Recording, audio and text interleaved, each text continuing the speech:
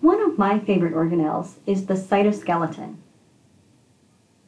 I like the cytoskeleton because it's involved in so many really important functions, and in general, I think it's under-discussed and underappreciated. The cytoskeleton does for the cell a lot of the same things that our skeleton does for us. First, it helps to provide strength to the cell.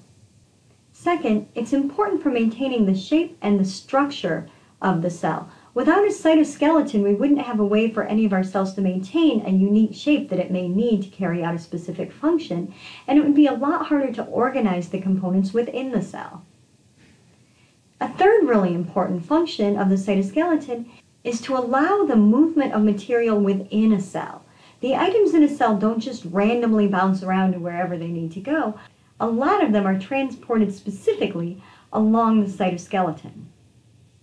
A fourth function of the cytoskeleton in some cells is to allow movement, either through the movement of a part of the cell, like moving a flagellum in the sperm, or moving cilia and respiratory tract cells, or through rearranging the cytoskeleton to allow the movement of a cell, like the white blood cells that are able to squeeze out of blood vessels based on cytoskeletal rearrangements.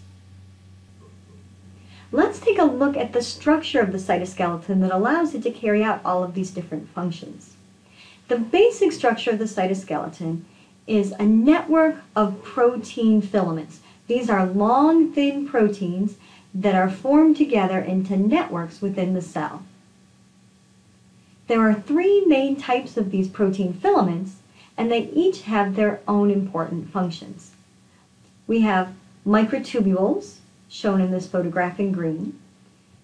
We have microfilaments, shown in red, and we have intermediate filaments over here in yellow. Let's take a closer look at microtubules.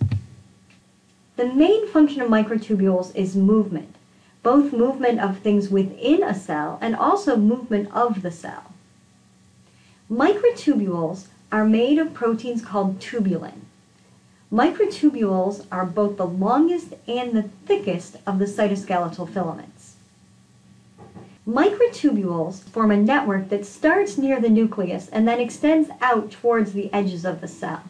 And this network creates a highway of sorts for moving material around within the cell. There are special sorts of proteins called motor proteins that have the ability to crawl along microtubules. So you can hook any sort of cargo, a vesicle or another organelle, to a motor protein, and the motor protein then crawls its way along the microtubules.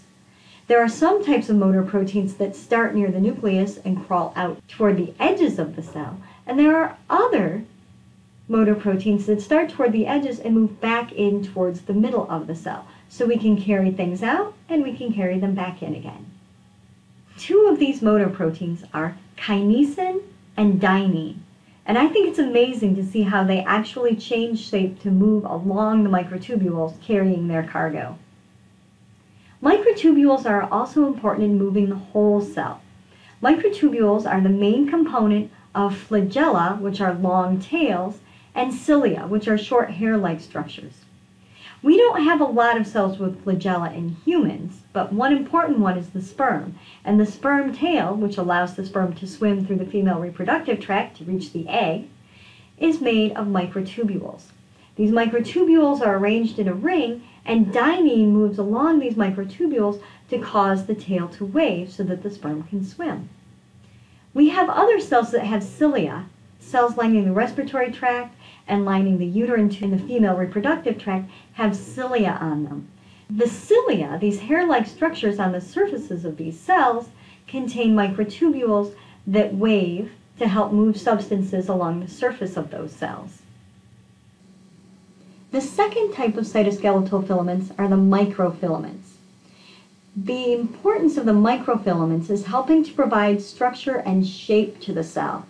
We tend to find these microfilaments in a network throughout the cell, but especially concentrated under the plasma membrane, where they help support the shape. Microfilaments are shorter and thinner than microtubules, and they're made of the protein actin. These actin microfilaments and the networks that they create are very dynamic. It's very easy to take actin filaments apart and build them back up again. And that allows some cells to be able to change their shape as needed. There is a motor protein that can crawl along actin microfilaments. This protein is called myosin. Myosin is especially important in muscle cells. In muscle cells, we have microfilaments of actin, and we also have bundles of myosin proteins. And these myosin proteins crawl along the actin filaments in order to cause a muscle contraction. The last of the cytoskeletal filaments are the intermediate filaments. These are not as long and thick as the microtubules, but they're not as short and narrow as the microfilaments. They're in the middle, which is why we call them intermediate. The important feature of intermediate filaments is that they are more stable than either the microtubules or the microfilaments. So this gives them a special importance when it comes to providing strength and stability to the cell. We find microfilaments in a network around the nucleus and also at junctions between cells where they're important for holding cells together. In multicellular organisms like humans, it's important that we can join cells together or keep cells connected to the structures around them. Cell junctions are the structures that hold cells together or to the environment. Cell junctions are formed by cell adhesion molecules.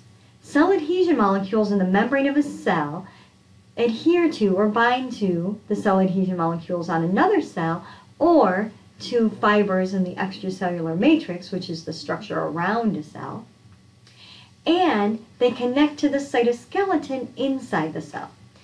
This is important because if we just had cell adhesion molecules connected to the outside but not inside the cell, they could get pulled out really easily. In order to make stable junctions, we need to connect from the outside of the cell through the membrane to the cytoskeleton, the support system of the cell. There are three main types of cell junctions with different functions. First, we have the adhering junctions. Adhering junctions are about making a strong connection between cells. These are connected to a lot of cytoskeletal filaments, and the connections between the cells are strong. These are particularly important in any areas of the body that experience a lot of stress that could pull cells apart.